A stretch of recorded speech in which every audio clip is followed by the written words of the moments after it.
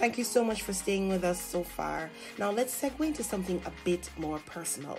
Mental and physical preparation is extremely important, so make sure your mind is always in a state to be a part of what it is that you're about to engage in.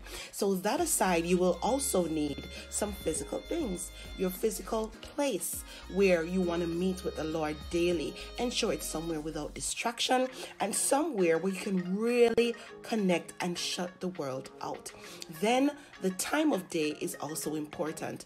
You understand your own schedule and your body and make sure that you are tapping in at a time of day that will give you absolutely maximum returns on your investment in prayer. Prioritizing this time is going to be critical, and prioritizing this time is also ensuring that you have all the tools in place that you need to carry out this activity.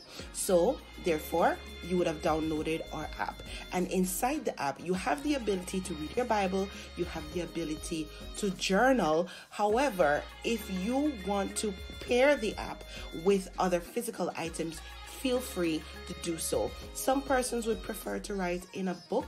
Some persons would prefer to highlight in their physical Bible. You can go ahead and you can do that as well, as long as you are following our schedule and you are right there with us for every single day of this exciting week. In this segment of the video, we want to talk about a basic fasting onboarding for beginners. Please note that this information is not anything that will diagnose or treat any health problems, and we always recommend that you speak with your doctor and your spiritual authority before engaging in this practice. Now, fasting is one of the spiritual practices in the Christian faith, and so prayer, while prayer is also a part of it, fasting is also there right along there with it.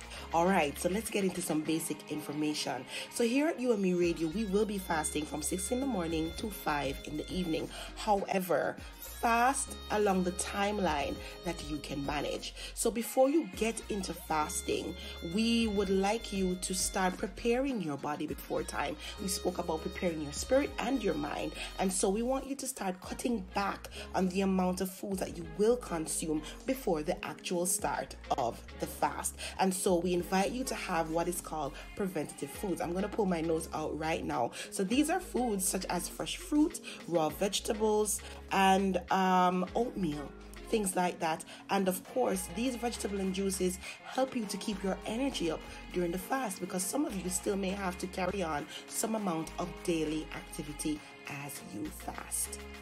Before we move further, there are different types of fasts that you can do. You can do a full fast where you have absolutely nothing, but we would definitely recommend that you do not have any heavy lifting or any heavy or major work to do. You could do a partial fast where you could do water only, or a juice fast, depending on your medical condition. Again, we invite you to speak with your medical doctor before you proceed with any type of fasting.